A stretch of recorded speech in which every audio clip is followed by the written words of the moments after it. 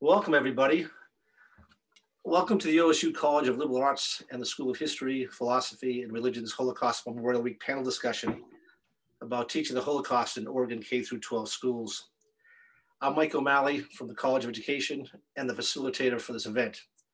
First off, I'd like to thank our donors for making this event possible: BEDAM, the OSU Foundation's Holocaust Memorial Fund, the City of Corvallis, the OSU Provost Fund for Excellence, and the Center for the Humanities. I'd also like to acknowledge the Herculean effort and relentless dedication of Professor Paul Copperman and Erin Sneller. As anyone acquainted with her knows, if you need something done around here, ask Erin. As designated by Israel's Knesset in 1951, today is Yom HaShoah, also known as Holocaust Remembrance Day. It marks the beginning of the Warsaw Ghetto Uprising of 1943, when Jewish freedom fighters defied the Nazis and fought genocidal tyranny. Yom HaShoah has traditionally commemorated with speeches, ceremonies, moments of silence, prayers, and testimonials. Unfortunately, anti-Semitism didn't end in 1951. It seethes on in our contemporary world, as evidenced in part by the reported rise in hate crimes against American Jews. Disquietingly, a majority of American Jews say they feel less safe than they used to. Given this climate of fear, intolerance, and violence, the need for effective, robust, and meaningful Holocaust education is as urgent now as it ever was. With all that said, it is my pleasure to introduce tonight's panelists, educators who have dedicated their professional lives to developing transformative K-12 Holocaust curriculum. Amit Gabrowski, the K-12 social science specialist at the Oregon Department of Education. Amanda Coven, the director of education at the Oregon Jewish Museum and the Center for Holocaust Education. June Morris, a language arts / social studies teacher at West Albany High School. And Carrie McCallum, a language arts teacher at St. Helens High School. Amit will discuss state legislation about the teaching of the Holocaust in Oregon K-12 schools. Amanda will discuss educational resources available at the Oregon Jewish Museum and Center for Holocaust Education. And June and Carrie will discuss approaches they take to effectively teach the Holocaust and what challenges they experience in the classroom. After our 4 presentations, I will facilitate a Q&A between our panelists and the audience. So feel free to type questions into our chat room at any time. Our first speaker this evening is Amit Gabrowski, the K-12 social science specialist at the Oregon Department of Education. Welcome, Amit. Thank you. Yes, my name is Amit Gabrowski, and I am the Oregon social science specialist at the Department of Education. And I was going to share with you my screen, so just give me a moment here, and just take you through sort of where we are as far as supporting the Holocaust and Other Genocides Bill, SB 664. So hopefully you're seeing my screen at this point.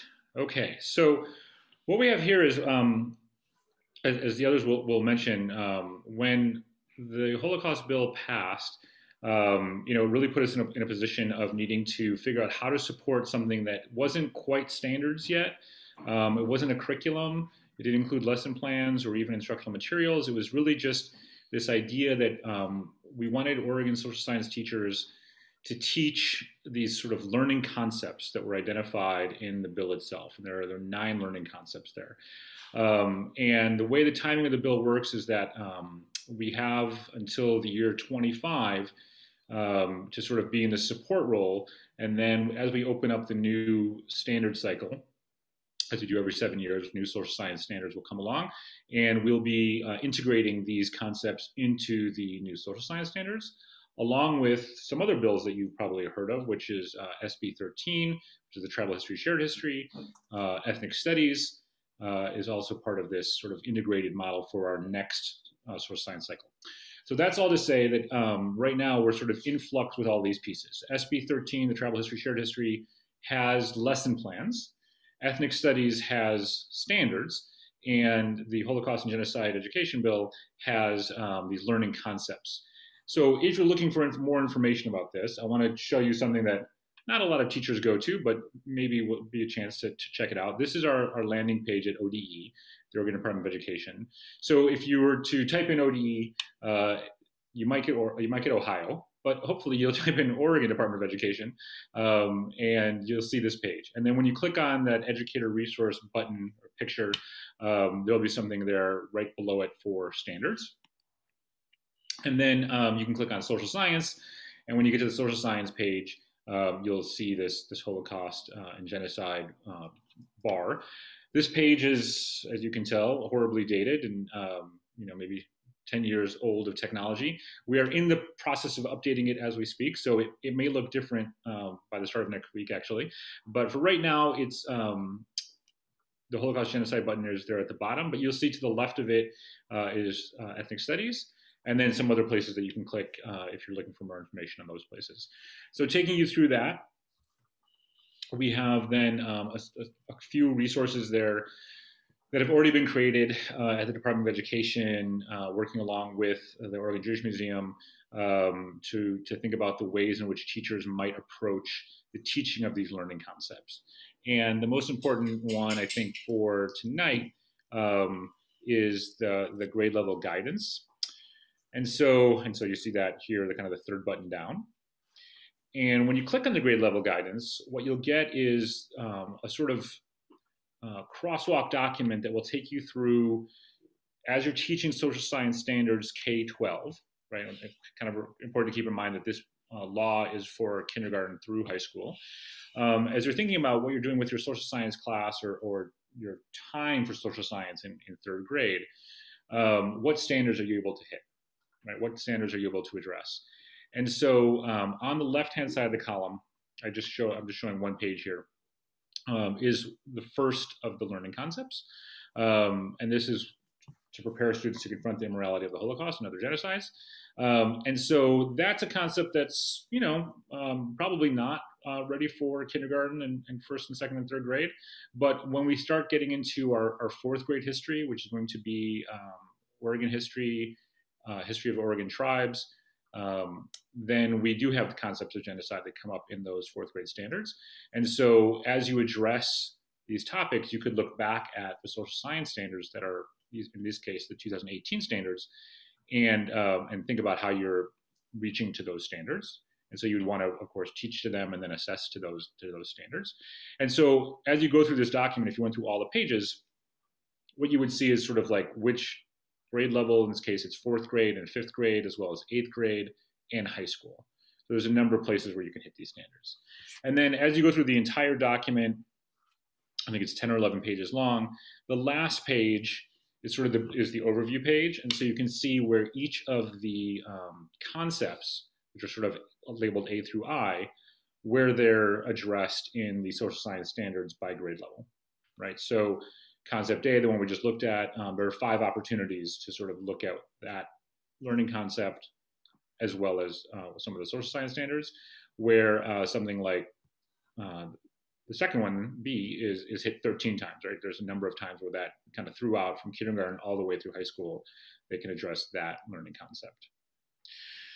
So just kind of the last piece here is thinking about the timeline of all 3 of these things and just sort of a visual format. And what should be happening in our social science classrooms already. With SB 13, our tribal history piece, we had a rollout for that at the beginning of the year 2019, a sort of soft rollout where lessons in fourth grade and eighth grade and high school were made available, not just in social science, but also in the other content areas. So for ELA, for math, science, and health, there were also lessons there. With the start of COVID, which was supposed to be the 2020 school year was supposed to be kind of the full rollout, but because of COVID, we kind of kept it on a soft rollout phase. And so teachers who have been able to use those lesson plans have really responded really positively around using those. And now we are in the process of releasing some additional lesson plans, both for the original 4th, 8th, and 10th, but also for the other grades in between. So you'll start to see 5th grade lessons and 9th grade lessons and 3rd grade lessons coming out in different content areas. And right now we're working on some 9th grade and 6th grade social science lessons. So hopefully those will be out before the next school year. So that's happening. And again, that one is sort of our biggest bill in that it covers all the content areas. And then the Holocaust and other genocides that we're talking about today, you should begin to instruct on this. Ideally now you've been doing this again with COVID, sort of idea of a soft rollout. We know that there's sort of a patchwork of teachers who are trying some of the things out. We've got a great group of teachers working directly with the Oregon Jewish Museum, another group of teachers who have been working, from what I hear, with Oregon State. So people are trying these things out. As we move forward here, we are working with districts who are interested in training their teachers. The Oregon Jewish Museum is doing a fabulous job creating materials to help train teachers, and have already hosted, Amanda will talk about this quite a bit, already hosted a number of opportunities for teachers. Hopefully you've been able to take advantage of those. And then we'll move into that required implementation stage. And then again, with the ethnic studies, we just passed ethnic studies in February of 2021. We have the standards available. They're on that webpage that I showed you. They're optional right now. So we have some school districts that will be taking those on starting in September of 21, but you are not required as a school district to use those until September of 26. And so that's a pretty big gap. There is a piece of legislation right now in front of the Senate that, if it does pass, would provide money for schools to train their teachers who are interested in starting early on ethnic studies. In other words, starting sometime between September of 21 and September of 26. So we're sort of working towards those things. But the reason I show these things together, and you might have seen some other pieces of information from ODE that show this in a different visual format. But basically, there's a lot of overlap between these three pieces of legislation. There's a lot of overlap in what kids will be understanding about Oregon history, world history, U.S. history. There are some connections there.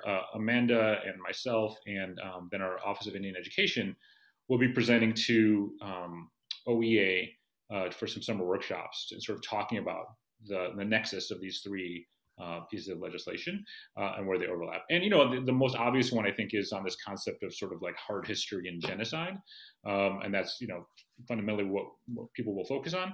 But there's also these connections around issues of resistance and resilience and reparations. So there's a number of places here where we can talk about how these connect, and hopefully you'll be able to do that in your classroom as well, right? And taking advantage of some of these local training opportunities with the museum, opportunities through ODE, to kind of get yourself ready to teach these things when you feel comfortable.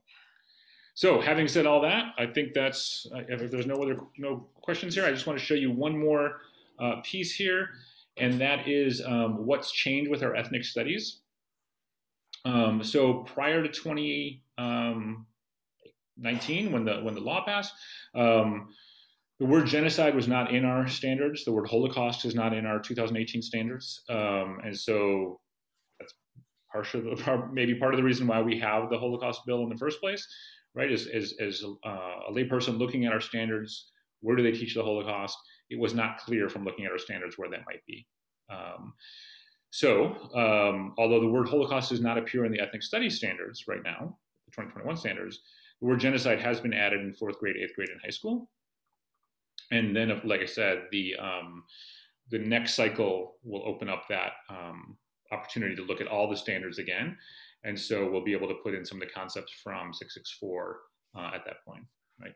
So if you're a teacher out there right now, and you're thinking that you want to be part of this, when we write standards, we invite teachers to participate in that process, either by being on the committee, and that's usually a 2-year commitment.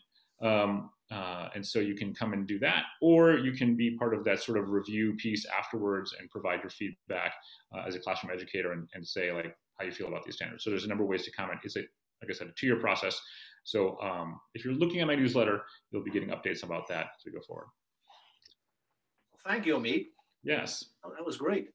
Our second speaker is Amanda Coven, the Director of Education at the Oregon Jewish Museum and Center for Holocaust Studies.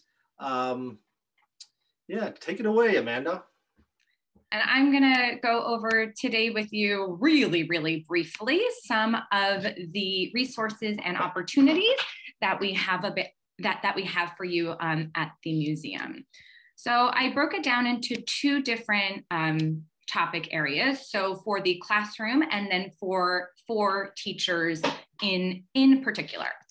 So for the classroom, right now, I totally understand that I can't come into your classroom, you can't come to me. So we have created virtual visits where we come to you virtually through Zoom.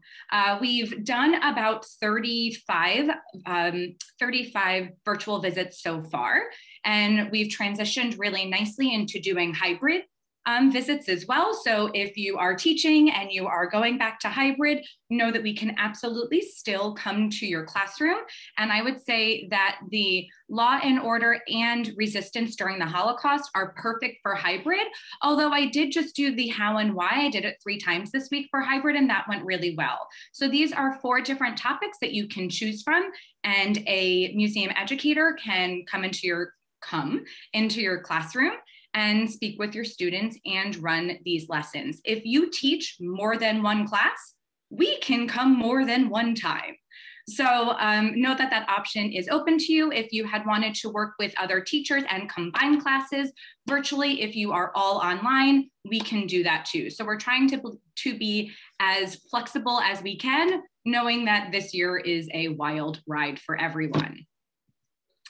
We have our Speakers Bureau as well, who I am so grateful learned how to use Zoom about 5 months prior to the pandemic. So they are all pretty fluent in Zoom. So if you want a speaker to come and visit and speak with your students, that is always an option.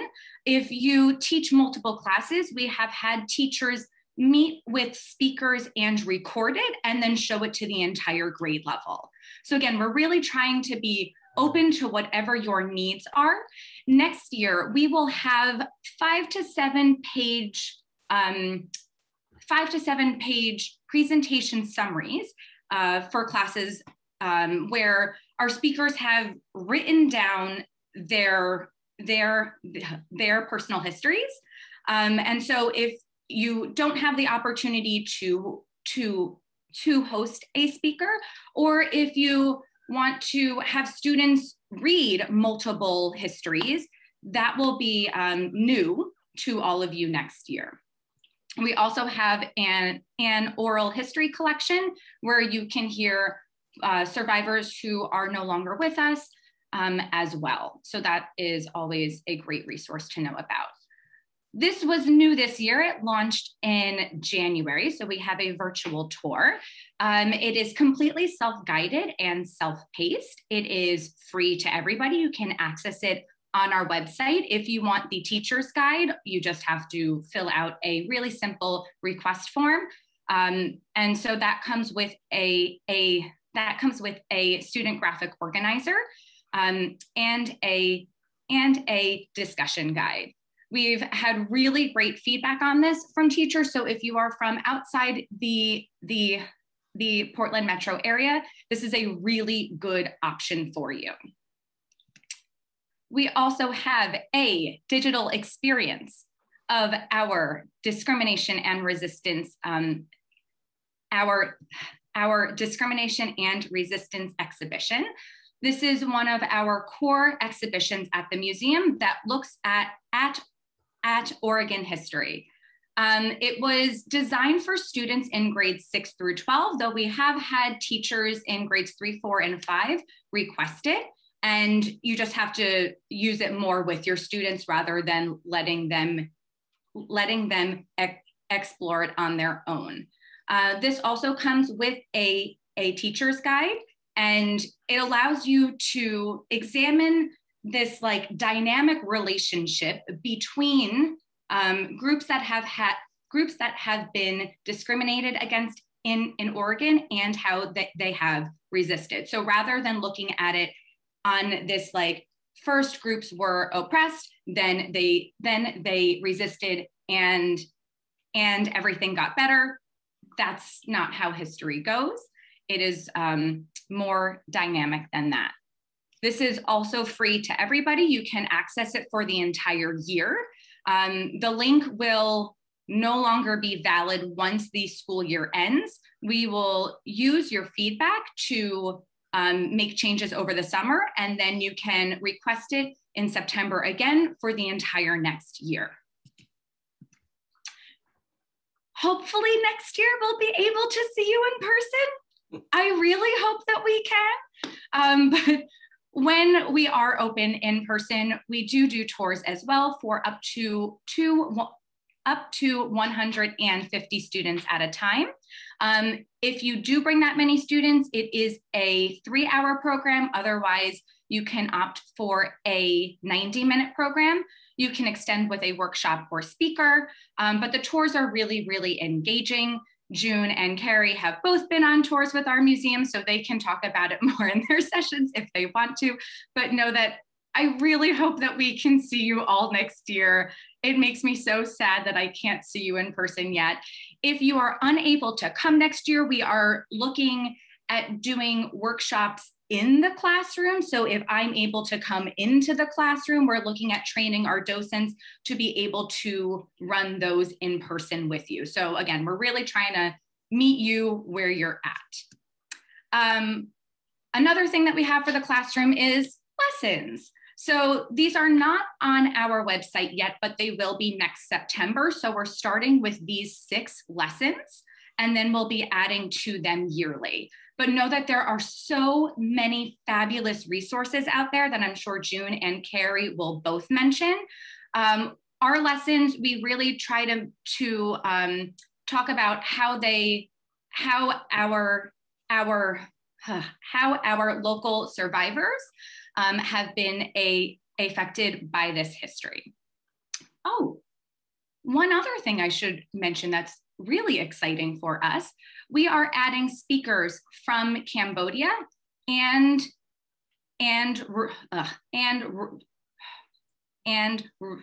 Rwanda to our Speakers Bureau next year. So that's very exciting that we are expanding our speakers beyond the Holocaust. Lastly, for the classroom, we have our art and writing competition. The competition just closed for this past year in March, but know that we have one every single year. The winners, so there's one grand prize winner for art and one for writing, get a trip to Washington, DC for themselves, a caretaker and their teacher. So that's a big push for all of you if you want a free trip to Washington, DC. So now for educators, what is out there specifically for you? We do a lot of PDs. Well, this past Saturday, I think, was the 29th PD that I've done this year. So we have our last upcoming one for the year on peace building. So that is Wednesday, April 21st. You can get all of the information on our website. I'll be presenting at the OEA conference, and then we're going to be doing a week on the week of August 16th. We're going to do some a full week of PDs that kind of unpack this bill. So it'll be I'm going to go backwards. It's actually a lot of them on here. So teaching the bill in K-5, teaching the bill in 6 through 12. So these are a lot of these lessons, some of these PDs will be that week of August 16th. So you can look out for that. It's not on our website yet, but we really want to help teachers get the foundations. We're also available to come to your school. So if you want us to come to your school or your district, let us know, and we can do that. If you live or work outside of the Portland metro area, all PDs are free. We got a really nice grant from a donor, and they are covering the cost of all PDs for any school or district outside of the Portland metro area. Just going to go back for a second. We have our first fellowship opportunity this summer. So this is a new program that we're doing that we hope to continue next year. We'll see how it goes, and we'll hope that we will do it next year. But this is something new that we're doing this summer for 10 teachers. So very much looking forward to what that program has to offer. And then finally, our tab. So this is a 2-year commitment. We're finishing our first year, so at the end of next year, if you are interested, you can fill out an application. But our tab meets 1 hour a month via Zoom. So if you live far away from the museum, that's great. Just join us on Zoom.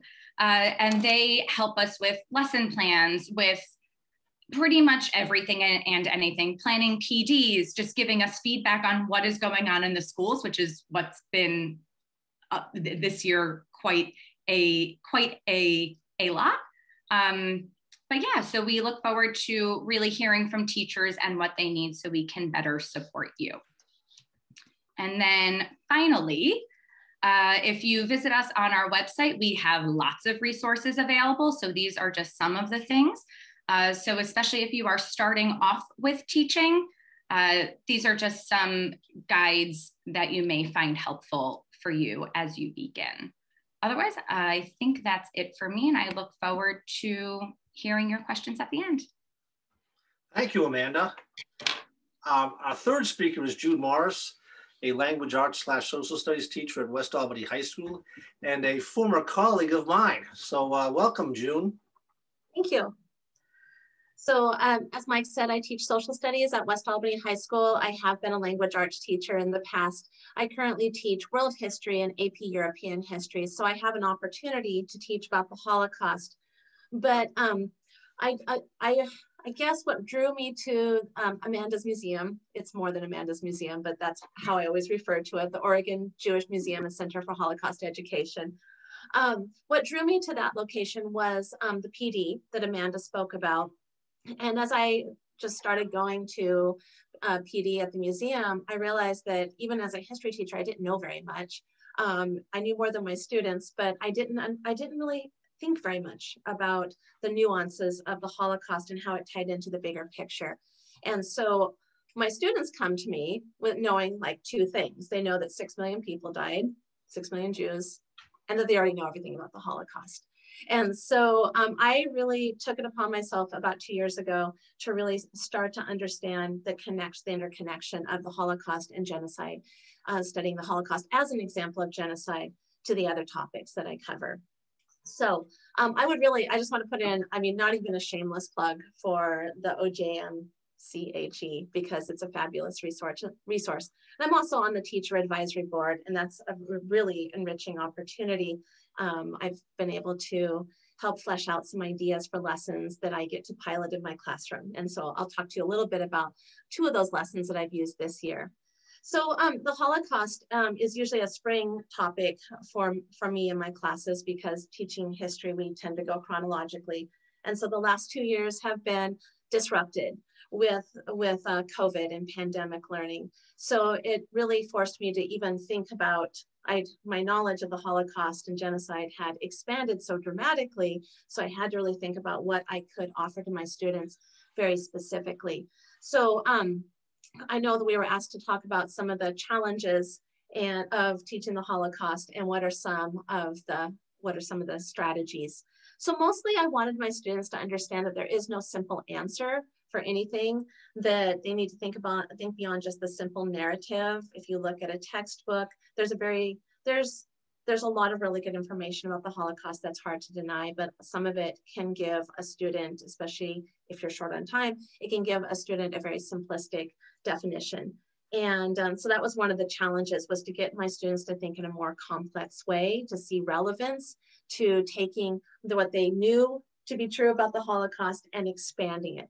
So there's a couple things that I think that I've learned even before these last 2 pandemic years where I had to be very selective in what I taught, is that I always took the strategy, and I still do. I think it's really important to let students understand the really long history of anti-Semitism in Europe. That anti-Semitism didn't just happen sometime in the 1930s with Hitler. And so I try to really build from the medieval era onward, this long history, the medieval era, the role of the Catholic Church, the Protestant Reformation, the Enlightenment, all these ideas that can feed into 20th century and 21st century anti-Semitism, this idea of growing nationalism and this idea of othering, scapegoating other people. I think that that's really important for students to have an in-depth knowledge, is if they have that understanding that it's not just an isolated incident. We don't just take out the Holocaust for a couple weeks and teach it and then pack it up and put it away again. So that's one thing that one strategy that I think is pretty important. And I also think that before we start to teach lessons about the Holocaust, it is important for students to understand that to be Jewish in Europe or to be Jewish anywhere is not a homogenous sort of situation, that for Jewish communities in Europe historically and during the 20th century, that there was that idea of dual identity, that they were both German and Jewish and French and Jewish, and that communities had varying degrees of assimilation, but mostly that Jewish communities were people who experienced the same highs and lows and joys and sadnesses of other groups that we study. So that's where I start with the Holocaust education. And then the last couple of years, when I've been a little bit shorter on time, but want to provide a high quality education, I've relied upon 4 lessons. I relied upon Facing History as a tremendous resource for the Holocaust and genocide. I've also relied upon some lesson ideas from the Oregon Jewish Museum, and also, of course, the U.S. Holocaust Museum. And so I'm just going to throw out a couple lessons. And if you want to know more, I can definitely type into the chat later where you can find the basis for these lessons, or I'm also happy to share anything that I have created with anybody else, of course. Being a teacher, I borrowed from people and I'm happy to give back. So Facing History has a really good lesson about the universe of obligation, which encourages and challenges students to think about who they feel an obligation to. And since I teach 14 and 15-year-olds, they can be a little bit narcissistic, so they don't oftentimes think about, they don't think very far beyond themselves and what's right in front of their face. So challenging them to think about, who do they owe an obligation to? Who would they lay down their life for? Well, I mean, most of us would say our friends and family, very emphatically. But by digging a little bit deeper, asking students what kind of obligation they have to other people in their community, I think it starts them thinking about how they may not feel they have an obligation to the state, for example, but they certainly feel that the state has an obligation to them to be protected. And so we start to maybe uncover some uncomfortable questions at that point. Once we start with the Holocaust, I think it's really useful for them to understand how the history of anti-Semitism was a real thing, but also the laws that the Nazi regime imposed upon the Jews of Europe, of Germany, were also a very real thing. And so there was this slow, gradual, but then very thorough development of laws that limited the rights and privileges of Jews. But by asking students to analyze these laws, and this is a lesson from the Oregon Jewish Museum, so I'm glad to say this is an awesome lesson, but it really shows students that in ways that they didn't expect, that the rights of Jews were limited. So like all the students know that they had to wear a yellow star and they got deported and they went to camps, but they didn't know that like their telephone lines were severed to their houses and that they were only allowed to shop a few hours a day, or they couldn't act or perform in public. And so they start to really see what it means to be an other, and how a lot of times Jews in German cities, for example, became essentially invisible. And then it was a lot easier to notice or not notice that they were gone. I also like to teach a lesson about the Lodz Ghetto that I taught this year that was a way to show resistance and resilience. If you know about the Lodz Ghetto, you know that Heinrich Ross was the photographer who took a whole bunch of photos of Jewish families, laughing and celebrating marriages and births and hugging their babies close, and children skipping and holding hands going to school. And he did that as a form of resistance, to say, hey, we're still here. And it was a form of resistance for him to do that. I did have an unintended consequence this year. I asked students to analyze the photos, and I was really quite shocked that with 80 students, I think I had about a half dozen that said, wow, I see people smiling and happy. It must not have been so bad to be Jewish in a ghetto. And so that was totally, I can see Carrie putting her hands over her face. That was my reaction too. So there are some unique challenges, despite how much you try to get your students to see the humanity in people. they still sometimes seek that simple narrative because it feels good to them. So I think I was able to correct that, but it was shocking. Anyway, I want to leave room for Carrie to speak too, but I just want to say that when I'm done teaching about the Holocaust, I find it really useful to talk about the 10 stages of genocide. And maybe many of you have heard about that before, but it allows students to make sense of how genocide has happened before and it will happen again, and it is happening. Oppression and discrimination, bias, hate, those are things that are happening anywhere around the world at so many different times and places. And so seeing the 10 stages allows them, we can use the Holocaust, we can reflect back and see, we could see those stages so clearly in the Holocaust. So now we can apply them to Rwanda or Bosnia or any other place historically in the past, in the present, and in between. And so anyway, that in a nutshell, that is my approach to teaching the Holocaust. And I'm sure that Carrie's going to add a lot more detail as well. And I'm eager to hear any questions you might have a little bit later. Thank you. Thank you, June. And last but not least, our fourth speaker is Carrie McCallum, I presume a language arts teacher at St. Helens High School. Carrie, take it away. Hi, yes, I'm Carrie McCallum. I teach at St. Helens High School. I am a language arts teacher.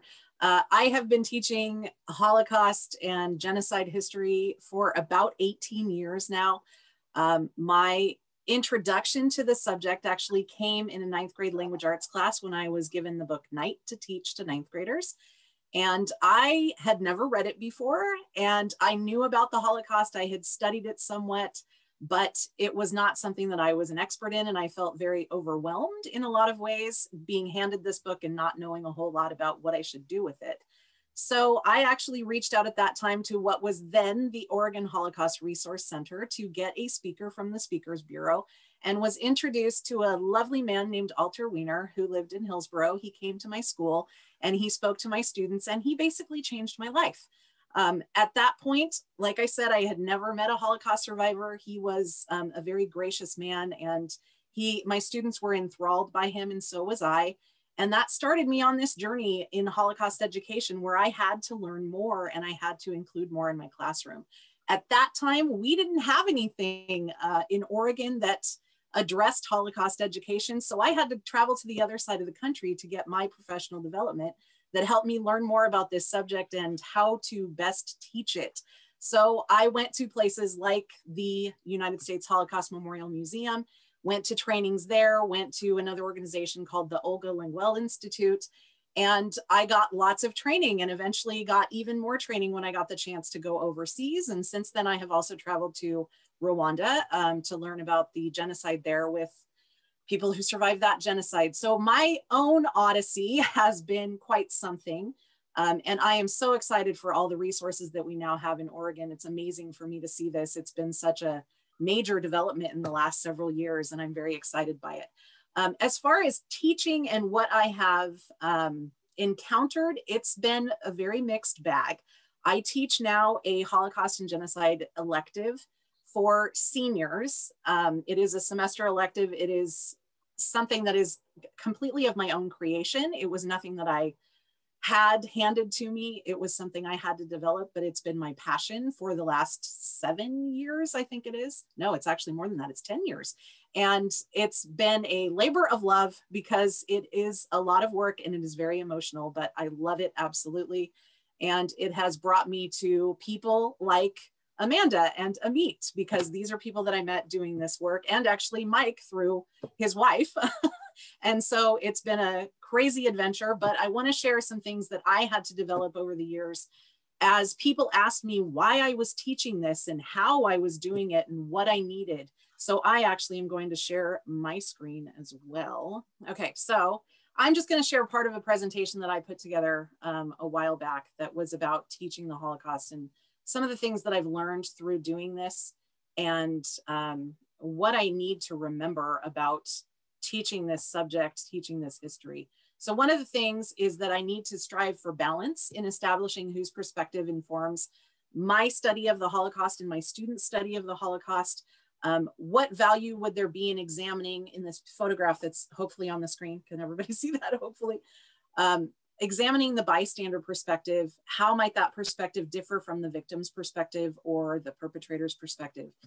It is something that I did not initially do when I started teaching this, is talking about what's going on in the picture, who's taking the photograph. If you look at some of the faces of the people who seem to be posing for the picture, and then what's happening in the center, what is actually going on. Having those conversations with students in a classroom is sometimes not easy, but it is so important because they don't notice everything necessarily that they should notice about these pictures. So that's part of it.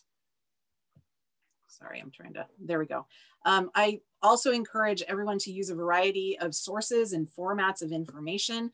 I use this poem from Pastor Martin Niemöller about First They Came for the Socialists. There's many iterations of this, by the way. And then I also use a children's book called Terrible Things and a poem called The Hangman by a British poet that was along the same lines. So using those different resources gives students different access points to the information that we're trying to share, and sometimes gives them a different impression and they understand it differently depending on the resource that is being used. And these are pretty readily available. I also encourage everyone to make very careful choices about the texts that you use, or even just the resources that you use. The boy in the striped pajamas is something that is very widely used, but I would encourage people to think about what is the text conveying, the message you want students to get from it.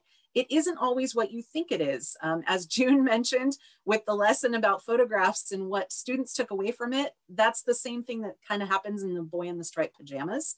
It is something that I would never teach, but they teach it at my middle school. And so we have to unpack everything that relates to that book when we talk about it at the high school level, and what they have learned, what they have taken away from it is very different.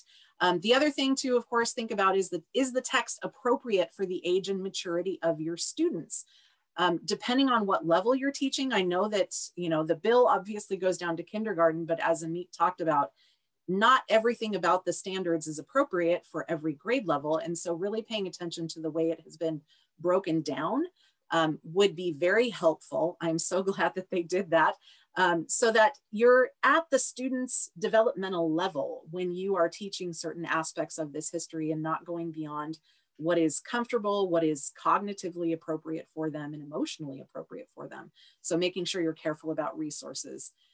Also being careful about your use of, I'm trying to get this to change, your use of time. I know a lot of people that tend to show things like all of Schindler's List, and that takes a lot of time in a classroom. I am not somebody who tends to do that because I have so many things that I try to cram into my Holocaust units and lessons that I can't take the time out of class to show my students a movie like that. And I don't necessarily think it is the best use of my class time, but I might use a clip or a short film like the one that's there on the screen called Toyland, which was an Academy Award for Best Live Action Short Film in 2009. But getting kids to think about things, or even using clips from movies just to think about certain concepts or ideas that you're presenting, is really helpful. Another thing is to think about the content and appropriateness of films if you're going to use them. I put Rwandan films on here just because these, again, are movies that have come up in my school. The movie Hotel Rwanda is shown to our 9th graders when they discuss different aspects of Africa and African history, which I have discouraged them from using, because when I had a chance to actually visit Rwanda, it presented a very different, the people there presented a very different account of the history. And so I want to make sure that, of course, the film is appropriate, again, for the age and maturity of the students, but also that it's presenting an accurate and truthful account of the history. We need to be sensitive to appropriate content that maintains a safe environment. An idea that comes out in my classroom is safe in and safe out. I want students to feel safe going into this subject, but then also safe coming out, that they are not completely disturbed and going to have, nightmares, and that these things are going to sit heavily with them. So that idea, not presenting pictures that are graphic, that show piles of dead bodies or something like that, they don't need that. They don't need us to expose them to it. They can go and find that on their own if they really want to. And so I'm very deliberate in my choices about images that I use. And I try not to traumatize students, I guess I would say, and make them remember the horrific images of the Holocaust and their genocides, because they don't need us to do that for them. And I want to make sure that all of my students are taken care of wherever they're at. I also want to complicate students' thinking. This is one of the guiding principles in my classroom. I want to make sure that we maintain the humanity of all groups, that rescuers don't become saints, and perpetrators aren't demons. We tend to, as humans, try to put people in little boxes and leave them there. And of course, these people are complicated people. They are fully dimensional, three-dimensional, and we need to present them as such. So we do an activity in my class that is about the faces of the people that are on the next couple of slides. This man right here, some of you may recognize, Heydrich.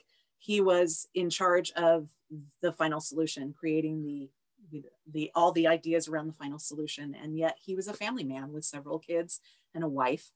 So we have to present him as more than just this demonized Nazi in our minds. Same thing when you look at kids have preconceived notions about the people that are part of this history. A lot of them will recognize the stylized SS on the collar of this soldier. This soldier actually was named Kurt Gerstein, and he ended up going into camps to try to figure out, his sister-in-law, I believe it was euthanized. And he wanted to figure out if this euthanasia program was actually happening. So he joined the SS to figure that out, and then tried to inform the world about what was going on, and didn't end up being successful. But someone in an SS uniform, we automatically assume, is somebody who is quote unquote a bad guy. And that wasn't the case here. Then we also have, if you look at just the picture on the left, my students think, oh, she must have been a victim of the Holocaust. And they make these very hard and fast distinctions about people who are part of this history, and they don't want to change their minds.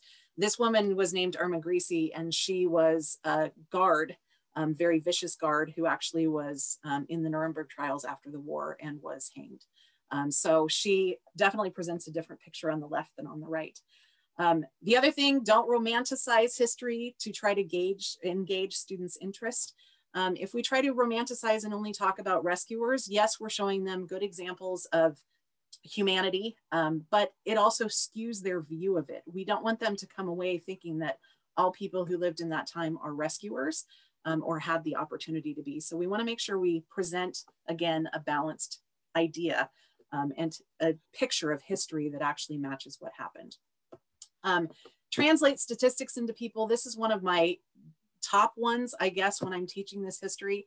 It's all about personalization. So I use the Speakers Bureau. Amanda mentioned that I've worked with them. Yes, I take students there every year. I was very sad I didn't get to take my students last year, and I won't get to take my students this year either in person, because it's a day that my students value so much. We have access to the memorial because we're about an hour away from Portland. We can make a day trip of it and go into the memorial. We also have had the distinct pleasure of hearing some of our survivors and other people on the Speakers Bureau talk. And then also now being able to tour the OJM CHE with students and see the exhibits there. It's been a wonderful experience, and it helps translate statistics into people, and the people are what my students remember. They remember these survivors, they remember the individual stories, and that's what makes a difference to them. Also, selecting appropriate learning activities. I've already touched on this, but there are so many things that can go terribly wrong. So you want to really make sure you're selecting appropriate activities. There are so many resources, and I'll get to that in just a minute. Avoid comparisons of pain. One genocide is not worse than another. They're all terrible. You can't judge someone's pain against someone else's. And so thinking about that, there is no way to compare pain. And then of course, reinforcing the objectives of your lessons to make them relevant to students' learning and lives today. Students are aware of some of the history of this country, so actually relating it to what happened in the past. You can see in these two pictures, one is of a bus from the South, the other one is from a train in Europe at the time. So it's one of those things that you can relate it in different ways and make it just reinforce the ideas. This again, reinforcing the objectives of the lesson to make it relevant by discussing other genocides or in a larger context. It didn't just happen once. And this picture that is on this page, I actually took when I was in Rwanda, and it breaks my heart every time I read it. because Rwandans felt like the world was turning away from them and that they weren't important when the genocide was happening there in the 90s. And so talking about these different events, and now of course we can contextualize it by talking about what's happening in different places in the world today.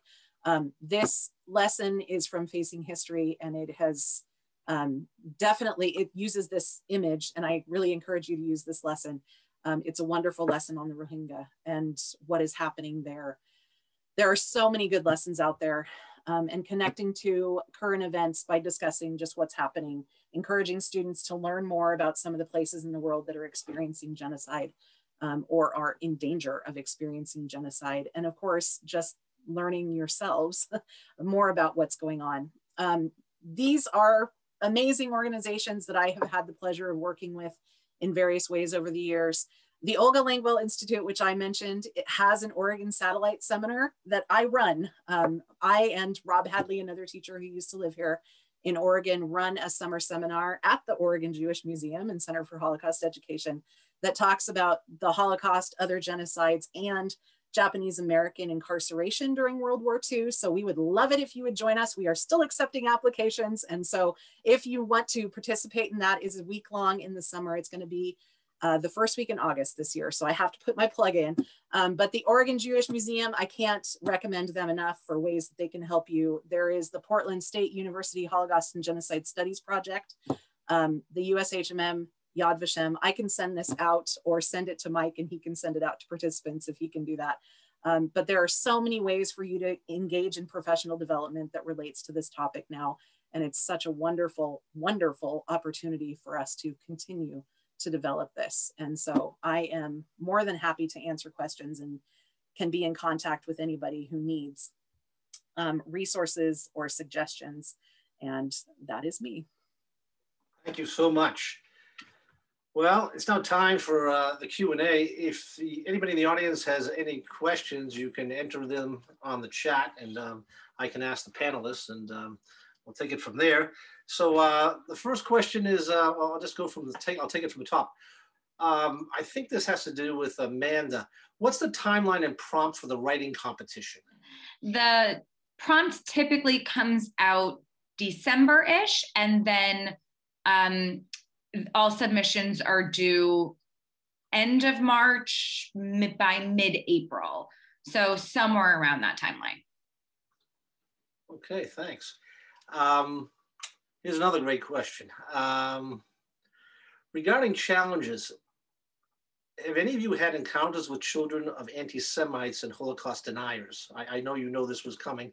If so, how do you work with these circumstances and people? I'll let June and Carrie talk about the classroom, but we just had a professional development last Wednesday on confronting conspiracy theories in the classroom. That was really, really helpful for this.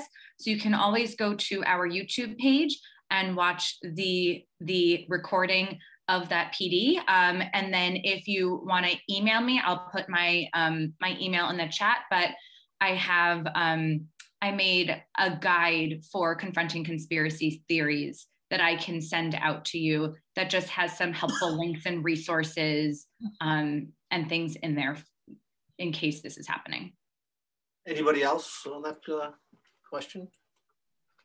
Well, I think that more than Holocaust deniers is like Holocaust minimizers or Holocaust detractors. I have students every year who they find the remote corners of the internet. They find they find false information. They find very biased information. I mean, it's really awful information, and they want to make something of it, and they want to distract the conversation. And I mean, we could speculate for a long time about why that seems acceptable to do. But I found, I mean, since it's going to happen, I just developed the strategy to just ask them back, like, why do you think that? Or, you know, like, how might you have felt if this were true, or something like that? Not asking how they would feel if they were a victim of the Holocaust, but just like, how might you feel if people were saying that about you? And how could you find different information? And if you felt differently, what evidence might you use to support that feeling? So I guess interrogating my students back when they come when they want to interrogate me is a strategy. Thank you. Another Carrie, thing, I can see you want to say something. I do. Another thing that I like to do is I use a lot of primary sources in my teaching. And when you use primary sources, when you talk about several of those sources that I use, of course, come from the perpetrators themselves. And when you talk about these sources, I think it gives students a different perspective where they look at it and they go, well, how can you argue with that? I also do talk about it somewhat, and I have used the movie Denial. If you have never seen that movie, it's a wonderful movie that was made about the Holocaust denial trial that happened with Deborah Lipstadt. She's amazing. I use her website. We actually do look at a couple of claims because my students generally come in knowing something about Anne Frank. And since Anne Frank is someone that deniers tend to attack, we actually do spend a little bit of time in my class talking about the concept of Holocaust denial and how it shows up. And my students generally are appalled to learn about Holocaust denial when they, especially when we get to the end of our unit about the Holocaust, they usually look at me and say, how could anybody say that this didn't happen? So it's not something, honestly, that I have to deal with a lot because they just understand after having studied it that it's pretty out there as far as the theory is concerned. So that's kind of how I combat it, is just being proactive and using as much real, primary source history as I can. And just to add a little bit to that, the responses of what we're hearing, like kind of the techniques that you want to do in the classroom beforehand. One of the things that I encountered when I was a teacher in teaching this is on occasion you would get pushback from a family who is from Germany, right? And so, and their understanding of what their grandparents did or great-grandparents did, or their comfort with looking at the way that the Nazi Party sort of took over Germany, that was very hard for them at the time. And so it's really important to have good administrators. I found it really important to have good administrative support, to talk to your administrator about what you're doing and the purpose of your lessons. I think that's helpful. But now 25 years later, we have a number of students that are coming from places that have experienced genocide. And some were on the victim side of that, and some may have been on the perpetrator side of that. And so think about that as well when you go into your classroom, like the complexities of what you're presenting to your students. And not that there's any kind of both sidesism that I'm talking about here, but just sort of like, you need to be aware of who's in your classroom and like what, as much as you can, what that experience was and how they're interpreting their own history and what you're taking through that. And I think Carrie gave a really good example of like, how we in the West see Rwandans' genocide experience as, has been packaged for us in a certain way. And then her experience of actually going there, even getting that small glimpse, like sort of reassesses her view of that genocide. So, think about what that means for students coming from Iraq, students coming from Syria, et cetera. Mm-hmm.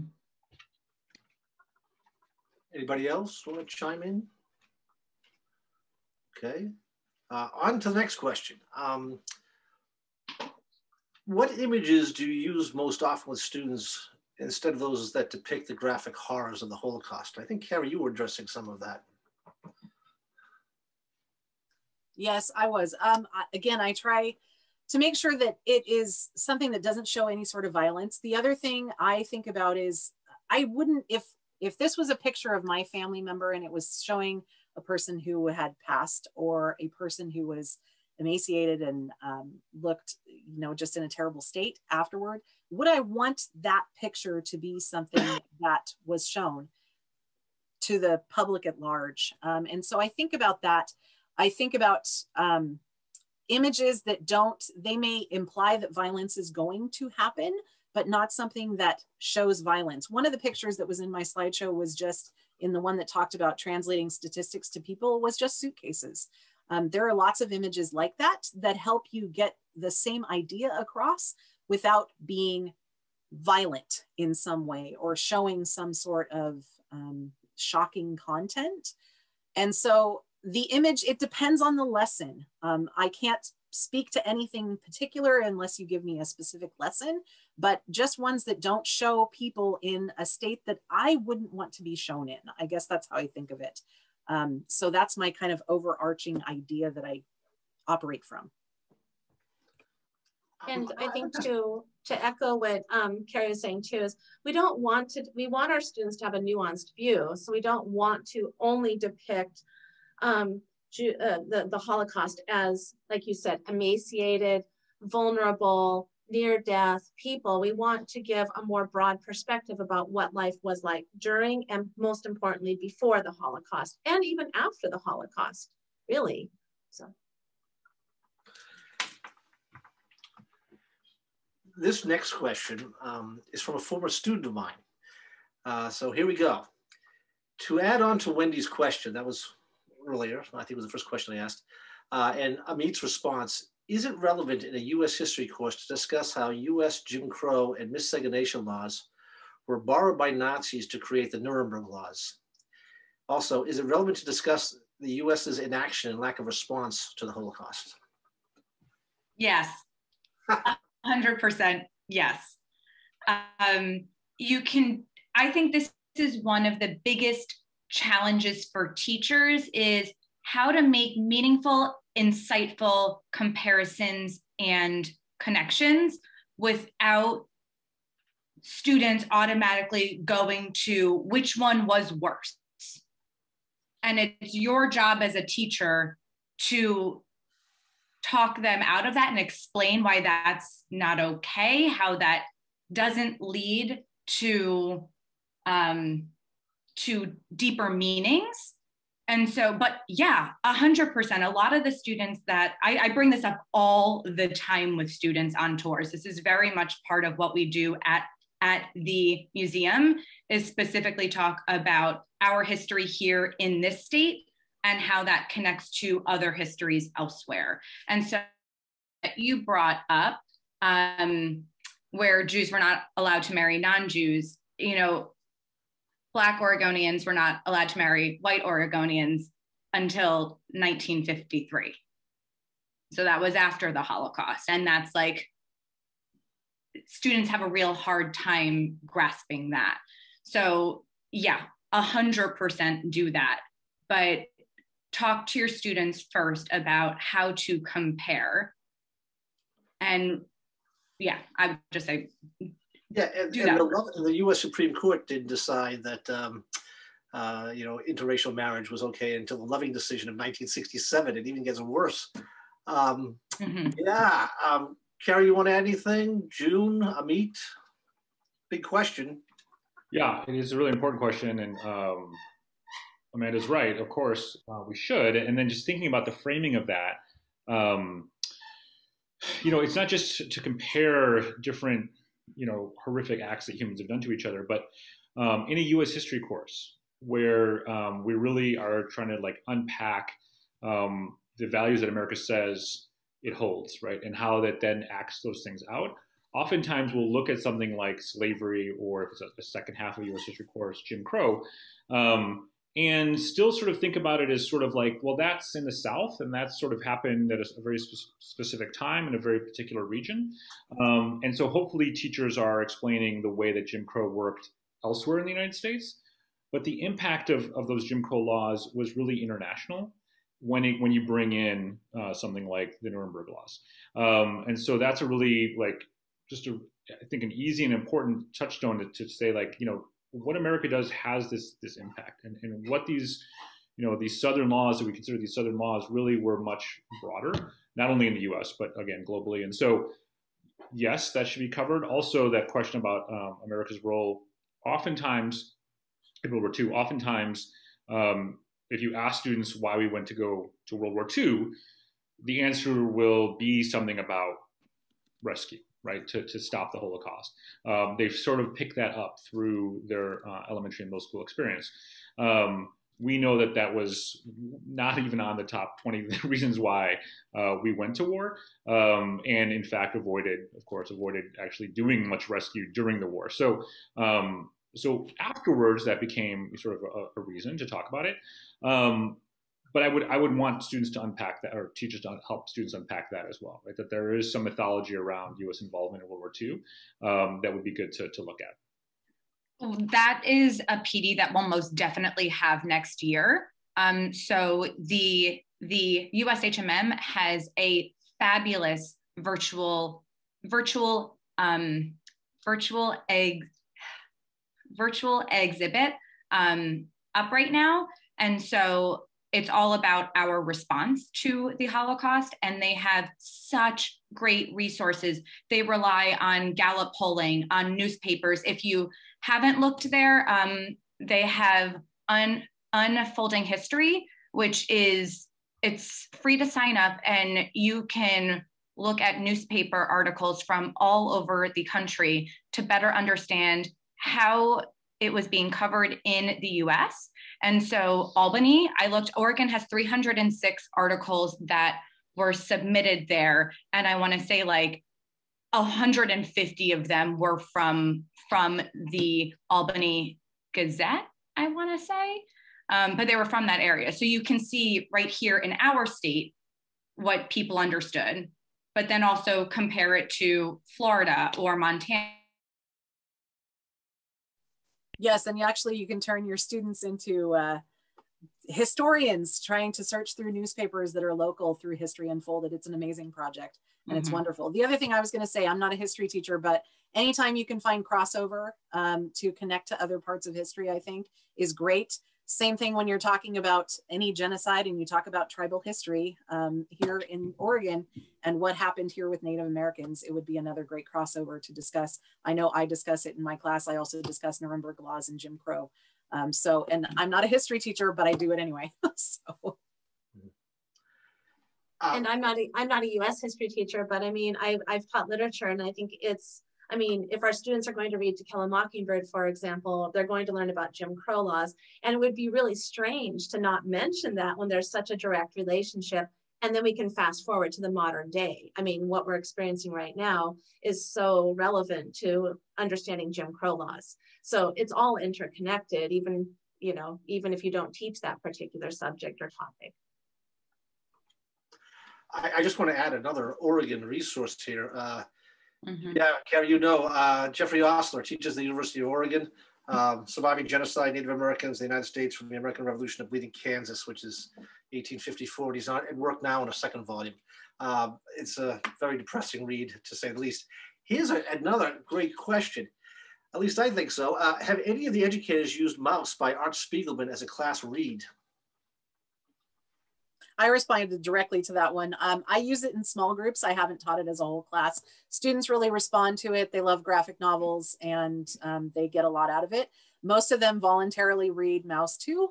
So that's always encouraging as a lit teacher for somebody that often has reluctant readers when they pick up something on their own and want to continue that education. I think it's great. So I think Mouse is a good resource to use in the classroom. Anybody else? Yeah, I used it. We had a couple class sets floating around when I was teaching. Great resource for the reasons Carrie said. It's graphic novel, but it's not an easy read, right? There's really hard topics in there. So it really does do a nice job of sort of giving you a chance to talk about some of those things. Not about Mouse, but the museum partnered with the Multnomah County Library system, and they have created like a spreadsheet type of thing where they have chosen books that they have in their system that line up with the mandate. Right now, the books for K-5 are on their website, but they'll be adding the 6 through 12 books as well. It's not fully comprehensive. It's not every single book, but if you don't know where to start, that's a great place. And if you don't live in the county, you can still go and look at that list and then see what you have in your school or county library. Okay, here's another question. Will all rural as well as private and urban schools in Oregon be following the same Holocaust curriculum for grades 1 through 12, regardless of the school budget? Amanda, that's for you. That's a you question to me. I have this conversation all the time. Yeah, so the big answer is all school districts, but not private, all public school K-12 will have to follow the same standards. or in this case, the learning concepts, or the SB 13 lessons. Those things are across the board, big school, small school, rural, urban. For curriculum, or people often mean like something like what's coming with SB 13, like actual lesson plans, questions that are provided, additional resources. That's not part of SB 13. So we don't have something coming that is just like a grab and go teach. Instead, what we're doing is encouraging people to check out the resources that we've mentioned today. Teachers are getting trained. We will be identifying resources. We already have a list of sort of supplemental resources that we use to help teachers who aren't landing at the museum. And then when we do adopt these standards in 25, 26, we will identify instructional materials that teach to those standards, right? So that you can use. In the past, that's always been textbooks, but I think, 5 years down the line when we're doing these standards again, we probably won't be in a textbook only space. So things like Facing History and, other U.S. Holocaust Museum, international groups, Yad Vashem's resources, all of those could be possibilities that could make it onto that list. We just don't know what the new rules are going to be about digital instructional materials. So that's coming, but it will, at least right now, there's nothing in the works to sort of say, here's the curriculum that you have to buy, or here's the curriculum that we're going to give you for free. We just sort of point, like we do with every other content area. The only other thing I want to add on to that is that these learning concepts the intention behind them was that students learn them at multiple points throughout their K-12 learning years. So if you're teaching about the ramifications of racism, you're going to do that in elementary school, in middle school, and in high school at different points in times with different histories. So we didn't want to have a curriculum aside that Oregon just doesn't really do that, because your students best, and each district has their own needs. So it needed to be flexible within that.